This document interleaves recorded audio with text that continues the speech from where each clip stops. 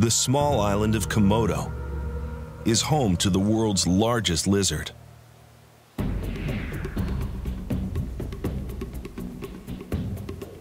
The Komodo dragon. At 10 feet long and over 300 pounds, this monitor lizard on steroids is built to brawl. And its moves aren't bad either. With a ground speed of 11 miles per hour and a toxic bite, it has all the tools to be a fearsome predator. But its most important tool is its tongue.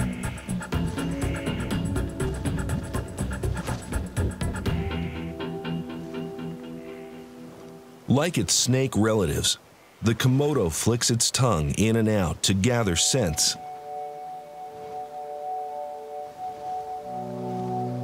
This gives it the ability to sniff out prey that's 2 miles away. It just needs to get in one foul, filthy, infectious bite. Some sewers are cleaner than its saliva, which drips with some 50 strains of virulent bacteria. An animal the Komodo has bitten will likely die within a few days. Then, all the Komodo has to do is track it. Though if it doesn't get there quickly, other Komodos will. In the Komodo world, the biggest dragon gets the biggest share.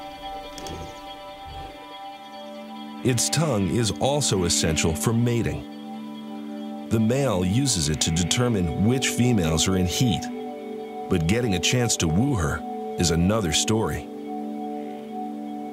She's not in the mood.